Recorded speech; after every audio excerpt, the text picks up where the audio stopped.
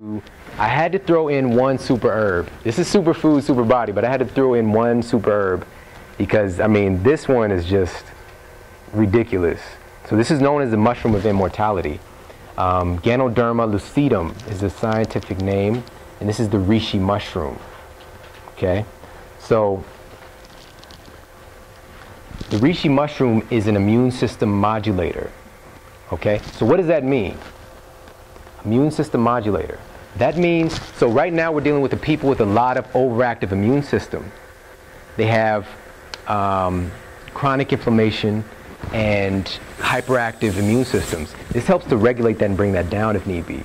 But also if your immune system is not working properly, if it's running low, like if somebody's dealing with a particular sickness, it helps to bring that up. So it doesn't get you out of balance. Because some things, you take certain foods and they're trying to ramp up your immune system and you don't even need that. It can actually put you out of balance. Okay, so this food has a particular intelligence. And one particular study showed that it boosts your NK cells, which is your natural killer cells, up to 300%. So your natural killer cells are basically the macrophages and the white blood cells that create immune system weapons to take out whatever's going on with you. So if you're dealing with anything from herpes to the common cold, it creates the weapons to go after that particular pathogen. All right, it's very powerful. And you've seen this a couple of times on the polysaccharides. So does anybody know what polysaccharides are? Of course you do.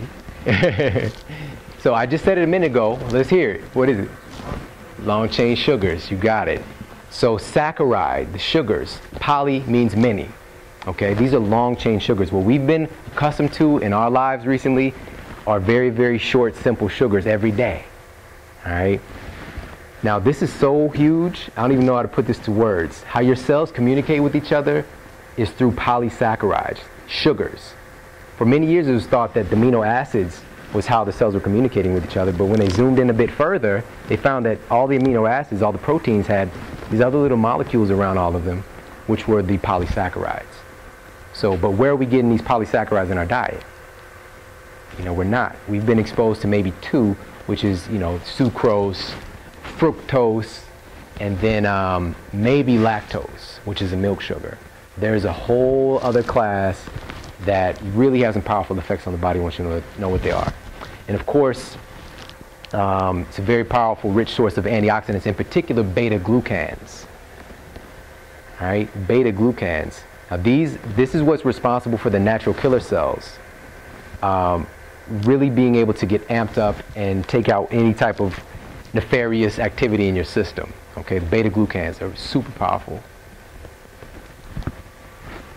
Why I had to talk about this one is that the reishi mushroom has what are known as triterpenes, in particular ganoderic acid. And this is a nervous system. It enhances your nervous system, it enhances your liver function. But why I put this on here, and I smile every time I talk about it, many people don't know this, but triterpenes actually are precursors to steroid hormones. Okay, so these are the things that help to build your body up and keep you young. All right, but we know about it from like Barry Bonds and that whole thing. All right, taking it in some isolated chemicals, but reishi, again, the Taoists, I mean, they have documentation of people living very, very long time, which I'll talk about in a second. And this is one of the main constituents of their diet every day. Also organic germanium, one of the only sources that has a nice concentration of germanium. It's antiviral, anti-cancer, antihistamine, and the DNA protection. And as mentioned, you know, the adaptogens, this is where it's at.